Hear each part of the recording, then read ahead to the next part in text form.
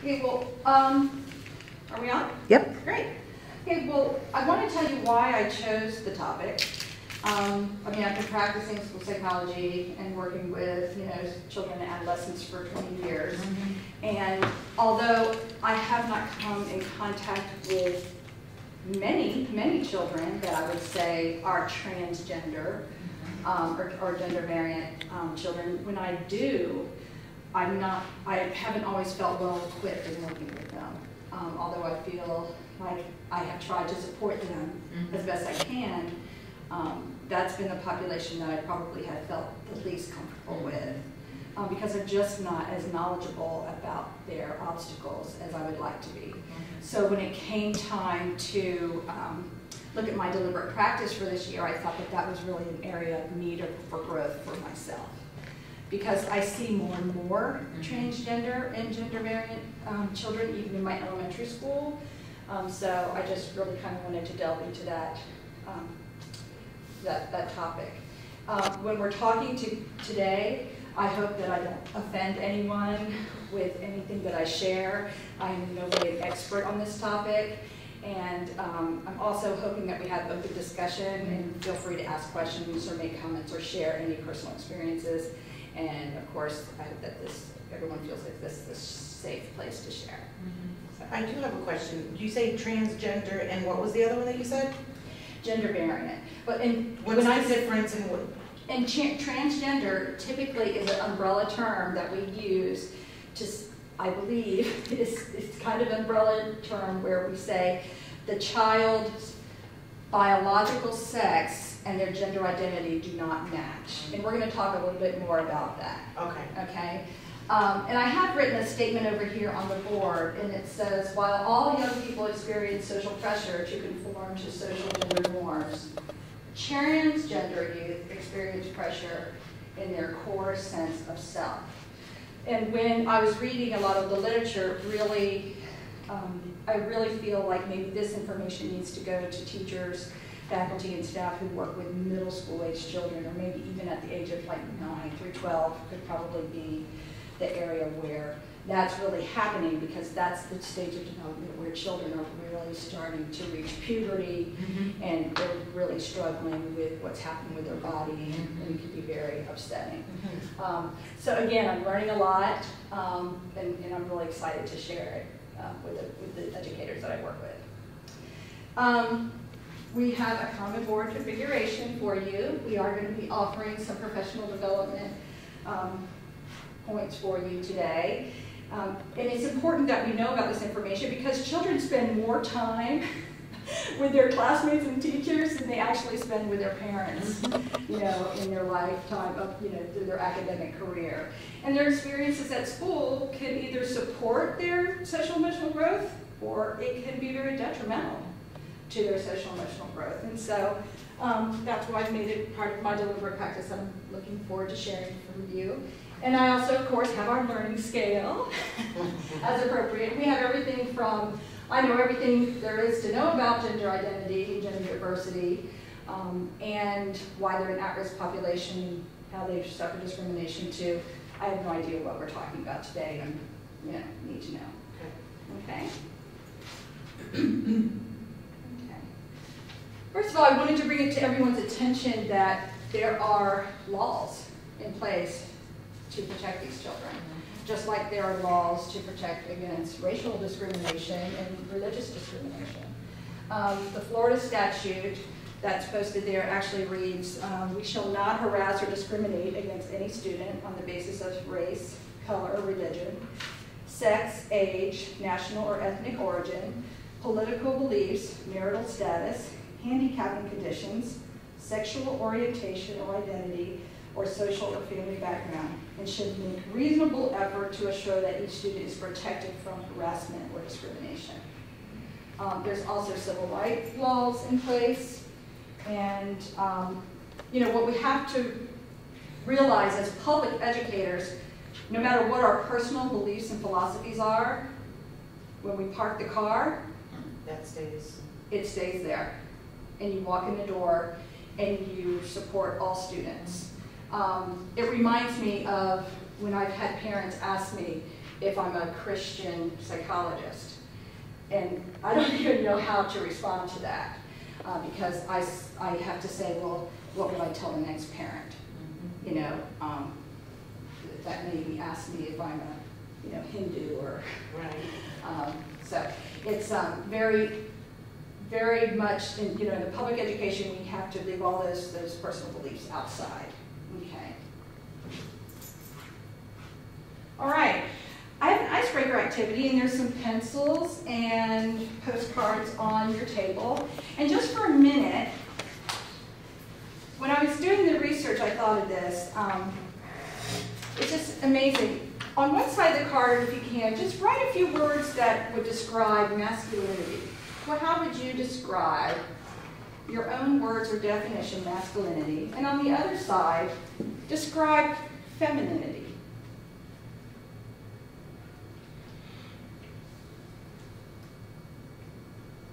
We all have our own thoughts about that. And maybe you can see what my thoughts are with even the font that I chose to use to write those words.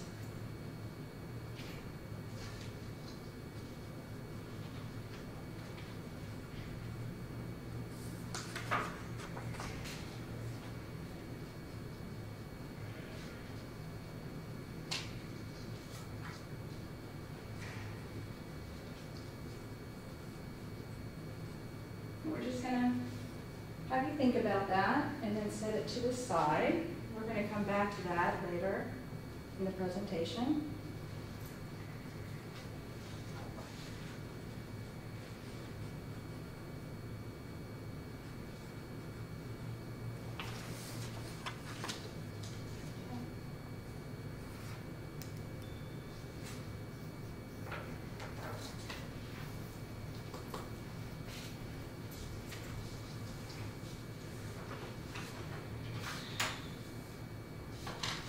Now, my next slide probably could be a whole presentation in itself.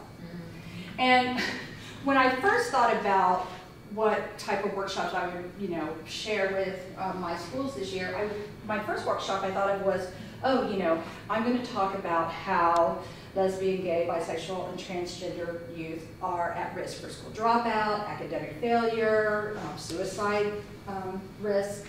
But then when I started researching that, I thought, I don't even know enough about gender variance to even talk about that yet.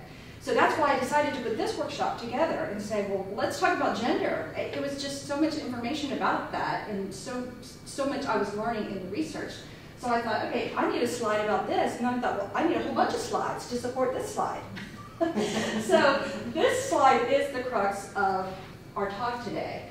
But I want to just kind of go around and discuss the terminology, and you have a handout that's really very helpful, I think.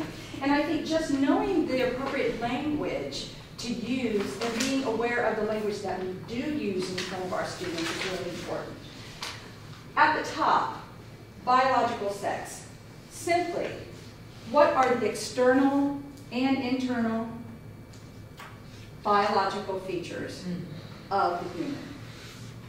Does the person have a penis? Does the person have ovaries?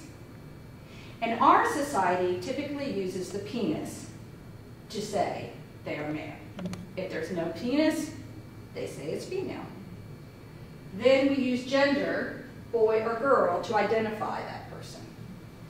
When I was reading the research, I was even, saying to myself, when I interview boys and girls at the elementary school level, I always say, are you a boy or a girl? I'm asking children basic demographic information about themselves, and now I'm not even sure that that's an appropriate question. It's really starting to make me think about how I interact with very young people. I'm asking them their age, their date of birth, if they know their phone number, are you a boy or girl? And now I'm thinking, how else I need to change the way I pose that question. Gender identity to the left, that is how someone feels, their internal, psychological, and emotional identity. So maybe my biological sex at birth, I was told I was a male, but I identify as a female. I feel like a female. I identify and feel more feminine.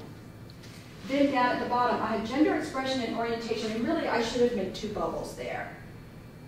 Gender expression is the visual presentation. What I play, what I wear, the toys that I might choose, the sports that I want to participate in. And then gender orientation, there is your sexual orientation. Who do you think is hot? And I think that's an easy way to think about that. Who would you have romantic feelings toward? And that typically comes into play around 9 to 12 years of age. Believe it or not, your gender identity typically comes into play as early as 2 to 3 years of age. I feel like a girl, but they call me Carl. They tell me I'm a boy, but I feel like a girl. It's that early on in toddlerhood that you start developing that gender identity.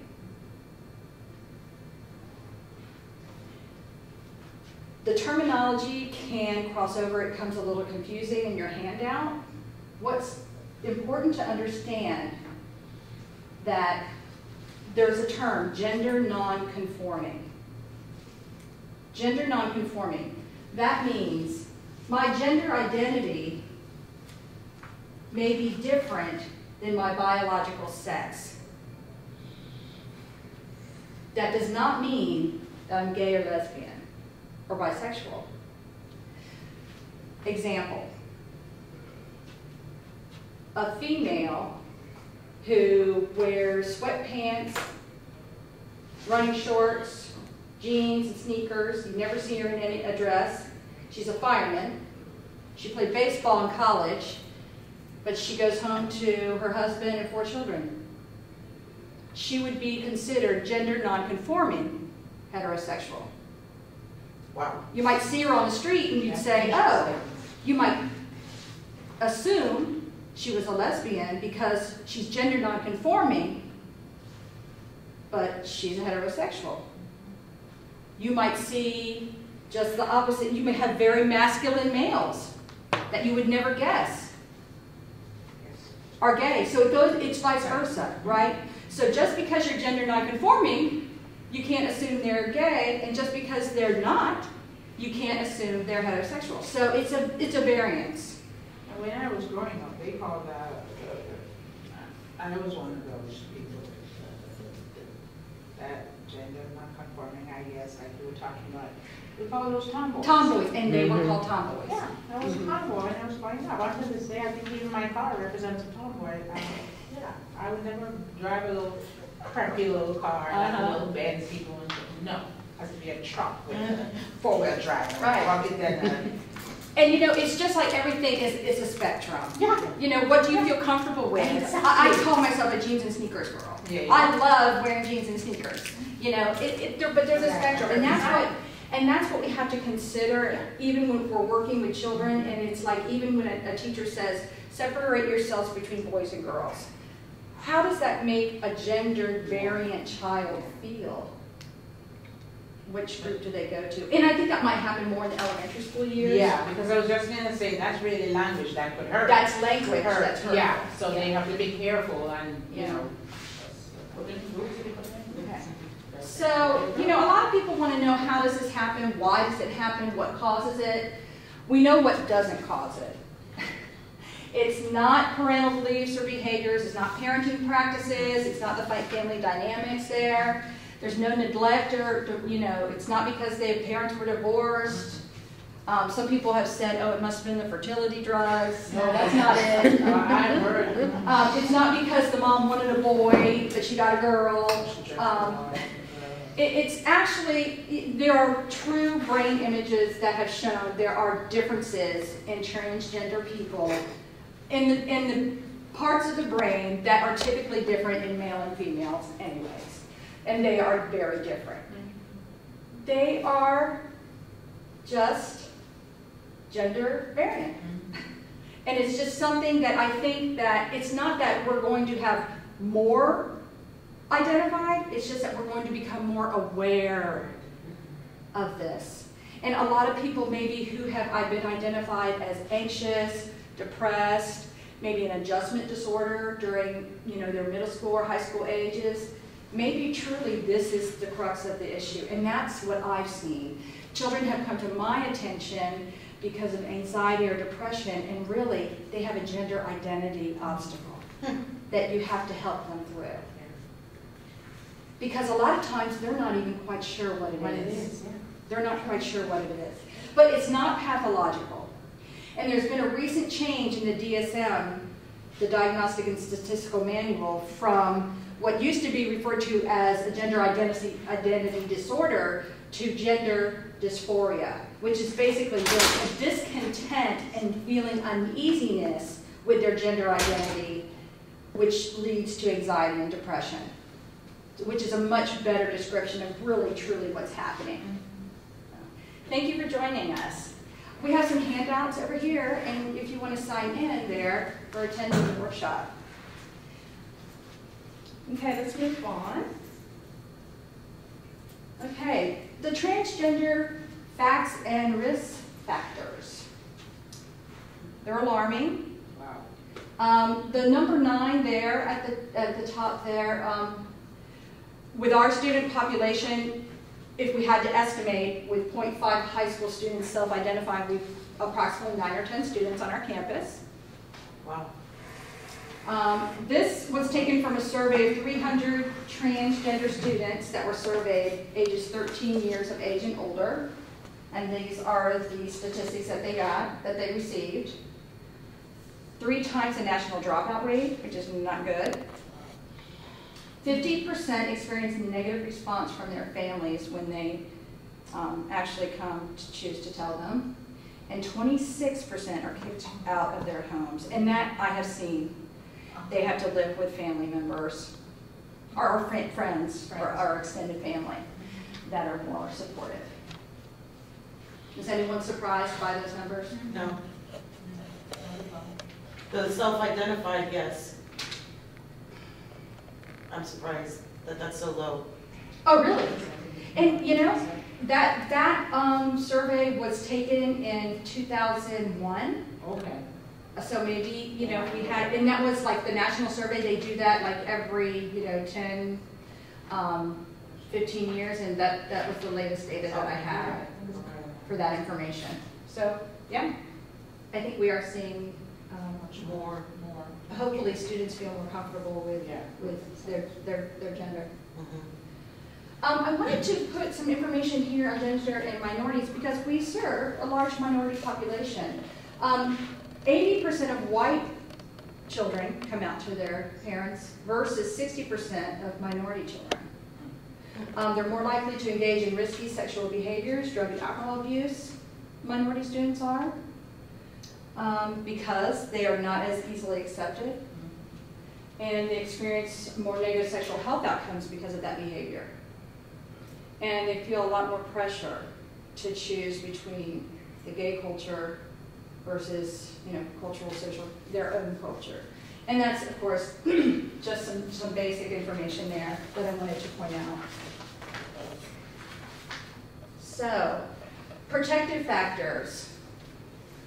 What can keep these children from experiencing those risk factors that we, just displayed 2 slides back? Resiliency is something that we just talked about, before you stepped in, ladies, we were talking about basically children need to have coping strategies. And a lot of children that come to us in the counseling setting, whether it's anxiety or depression or a gender identity obstacle that they're struggling with, you need to teach them basic coping strategies. And these are coping strategies that they'll use throughout their lifetime and building the resiliency. Some children are just more naturally resilient, but it's not something that you can't acquire. You can learn to be resilient and have that, positive self-concept so that, things bounce off you a little bit easier, or when you fall down, you get up a little bit quicker and feel a little bit stronger. As far as family acceptance goes, we don't really have too much control over that. But what they're talking about is, how well does the family allow the child to pick their own wardrobe? Do they display pictures of the child with their friends, and do they accept their preferred activities? Do they accept their preferred toys? Do they allow them to wear what they want to wear outside of the home, or maybe just inside the home? How do they let the child decorate their room? Things like that. And in school acceptance, big time again, just to remind you, they spend a lot of time with us, more time than with their parents. And, we need to remember we have these non-discrimination laws in place. And again, our personal beliefs cannot, play a part in that. If we hear discriminating slurs and jokes, we really need to step in, no matter what we feel about it, no matter how we feel about it. It just really needs to be something that we support. Gender-neutral bathrooms, that's a huge issue for teens. Dressing out. We have a girls' locker room and a boys' locker room. If you have an identified female at birth who feels more male, that would be FTM. It was a female to male. She was born, she was identified as a female on her birth certificate, but she feels more male. So she identifies herself as a male. She may not feel very comfortable with her body. Sometimes they self-mutilate in the literature that shows. And she may not even feel very comfortable with her breasts. She may not want to dress out during PE, physical education. She may self-mutilate during her period.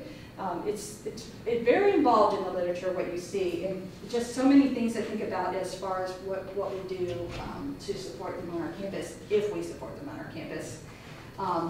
Dances, some schools have uniforms, what do you expect them to wear. They suggest that you have a Gay Straight Alliance Club on your campus. Very few high schools do. We don't. And I know some administrators are not in support of that. We're lucky that we have a Mr. Hepburn that's in support of putting something together like that. Here are some questions. Oh, no, that's the next slide. I think just building some awareness and educating ourselves on what gender diversity is and gender variance. Here's some keys to what we can do on our campus. I mentioned the book that I read, The Transgender Child.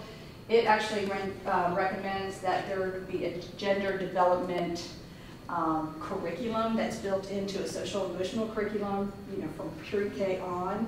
But I don't really truly believe that OCPS even has a good social emotional curriculum at all. But if they did, that gender identity itself, just gender identity, should be a part of that, so that if we have a policy not to discriminate, our children should embrace that policy not to discriminate. But if they don't even understand what we're asking them to not discriminate about, how can we ask them to support it? Our parents need to be told not to discriminate. There's yes ma'am. And we need to model it. And we need to model it. Right, so it's not just us. It's the school bus drivers, it's the lunchroom ladies, it's the custodians, it's the security people, it's everybody. It needs to be, the non-discrimination laws need to be posted and they need to be talked about at the beginning of every school year. And it's not just for gender variant children, it's for everybody. It's just a non-discrimination practice for respect for others. But that's why they're suggesting it be just a part of something that we talk about every day. Now, here are the questions that I wanted to ask everyone just to ask themselves. And I'm in no way suggesting that you don't do these things, but I myself, again, to remind you, I chose this topic because I know I needed to develop skills in this area. So just, go down those questions and ask, is there maybe an area where you could make improvements in your classroom or in your daily practice and interacting with students?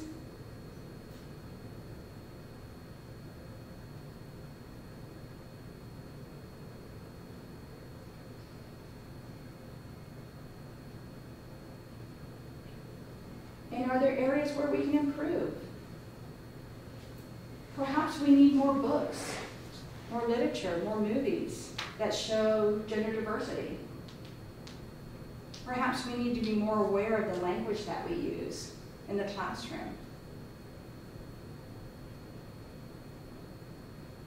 I know when I've been reading literature, I know that there's things, like I said, like in my interviews with young people, are you a boy or a girl? I need to change that. So I know that there's areas where I need to improve. What would you change that to? Because, you know, I am, you know, where I'm at.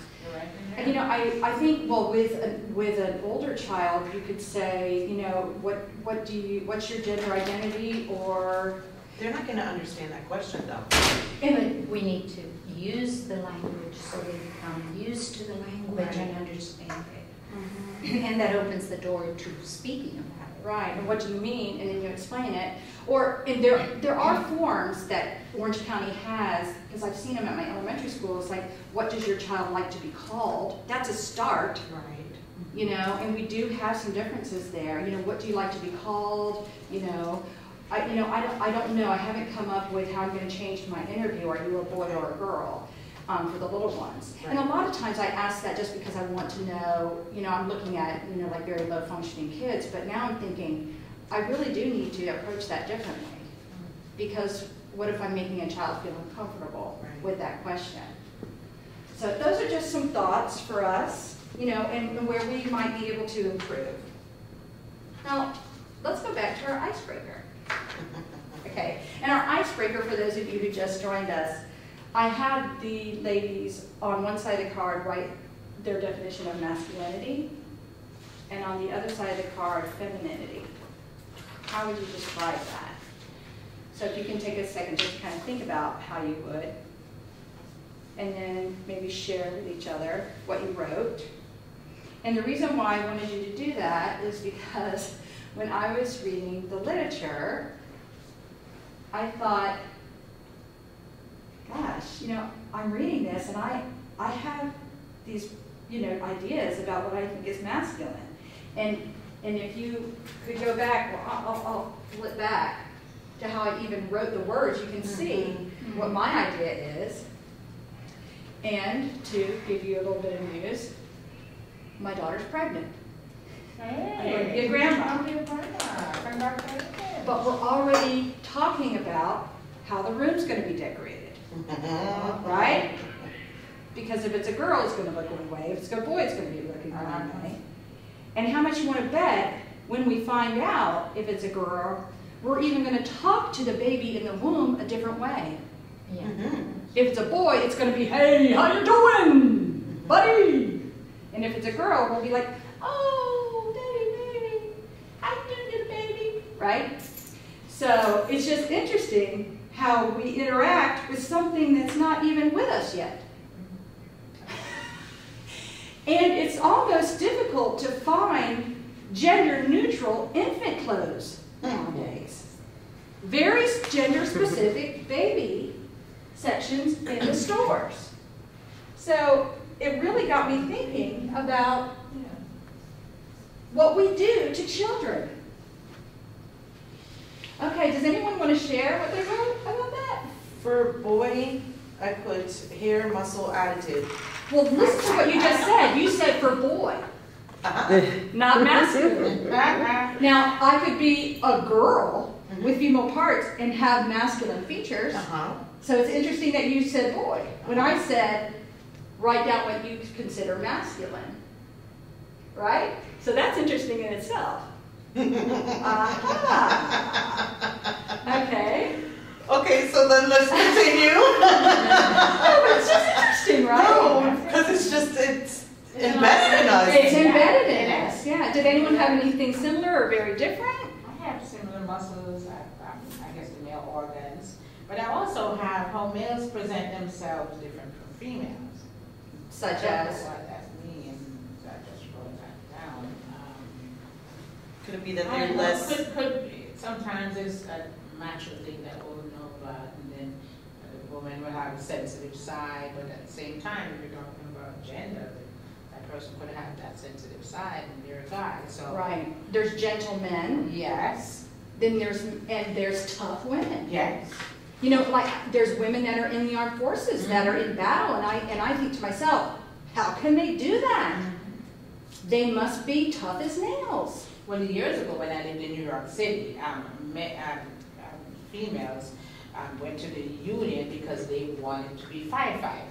And they wanted to be garbage people. And if you ever lived in New York, you know when it comes to those apartments, the garbage that they have to pick up is like a mile long in some bags that they don't think they were physically able to do it. But they were strong. But it was a big fight with the firefighters who would say, fine, let them come. If they could pick up a hose that weighs, when the water hit it, then hey, they're on their own. You know, they were really going back at them, and I just said, wow, let them try if they want. Why try to reject them? And the garbage guys were saying, well, I hope they could handle all of the cats all the rats that are as big as cats. And I go, but why? If they want to do it, I'm not doing it. Lori, I'm a tomboy, but I'm girly. There's a lot. Yeah. Lori, what did you have? Strong, powerful, and in charge. Sherman. Powerful and in charge. Wow. But that's for both. But and see, and it's interesting. But you say you probably know some women who are strong, powerful, and in charge.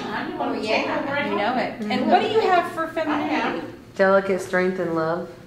So she has strength in there for women too. That's interesting. Okay, so ask ourselves these questions. Do students feel accepted and safe on our campus? And if you ask the student randomly in the hall today whether or not they heard a gender identity or gender orientation slur just today, what would they say? Yes. Of course. And I think so too. I think they may have heard more than one. We really need to start educating from the womb to be more sensitive and to be politically correct and just humanly correct. Humanly correct. You know, accepting. Just accepting people who they are. The acceptance is not there. I mean, Just like finally the acceptance of the marriage here. Yeah, today's It's interesting that today. I know. Right. So it says where to begin. It says practice zero tolerance. You know, discipline should be the same across the board. It doesn't matter who you're dealing with. You know, the feeling safe and the non-discrimination laws cross for everyone. We need to model, like you said, model acceptance for diversity. We need to infuse some transgender and gender diverse materials into our classroom because it exists. And so they would feel supported. Provide them with resources. I have additional resources that I've come across since I even put the PowerPoint together. If you want additional information, please ask. Provide positive role models. We have role models on our campus. We're very, very lucky. Be an adult and not a friend. And I hope no one takes that offensively, but sometimes, you know, I see a lot of interactions. And sometimes, you know, I have to catch myself too. You know, when children come to us to talk, they need an adult. They have friends. They have friends. When they're coming to you for support, it's because they need you to be the adult. They need your guidance. And if you can't provide it, you know, there are lots of resources on your campus or someone who can find the guidance for them. Now, what if you are having this conversation with a student, you know, they bring it up, whatever, however the case is brought up, and they're not comfortable or they don't like what you said. They go back home and tell their parent what they didn't like. You know, how is that backed up for us? Do you know what I'm saying? You know, I try to document all my interactions with all students, and I always remind myself, and you should remind yourself this too. If you are constantly working in the best interest of a child and you truly believe what you're doing and saying is in the best interest of the child, nothing's going to happen to you, Priscilla. Right. Okay? Yeah. What you do need to do is remember, you leave your personal beliefs and philosophies outside. Correct. You provide them with information, acceptance and support, right? Right. What is it that that person could not like? And you know what? If you said something they didn't like, maybe they needed to hear it. Yeah. True. And if the parent doesn't like it, then he or she can come in and talk to us about it. Right. But if you are always acting in the best interest of a child, no judge is going to punish you for that. Okay. Okay? That's Well, the only circumstance might be where you're saying it's okay to feel these things and the parent is saying and it no. is. But It's it not. is. But the parent is saying no, it's not okay. So there you're going to have conflict because Then the there's a parent- conflict. But is she wrong? Yeah. Right. It's okay to feel any way you want. No one can dictate someone's feelings. Right. It is okay to feel that way. Okay. No one can tell anyone how to feel. And if you have a problem with that, you bring the parent into me and I'll back you up. And then my boss can get mad at me. It doesn't matter. You Right. can feel any way you want. No one can tell anyone how to feel. Because you're not telling the child how to feel. They're saying No parent how can they tell. feel. They're just saying how What they can you feel. do? Right. You know, sometimes, and at the rate of, it's funny that you're talking about that because, you know, I was listening to something this morning about the same kind of thing and the risk that you were talking about with suicide and thing. Sometimes they are saying this thing just to hear something positive from somebody. Right. It's okay. And I that- accept you. And you don't know what is back here. They're suffering, and maybe that's the next step. You know, to take their life because it's so much. What can you say? Yeah. I have, this is, my last slide is just some resources, and like I said, I have additional resources. The librarian was very helpful in providing some additional resources for our students. They're on that table that are there for checkout.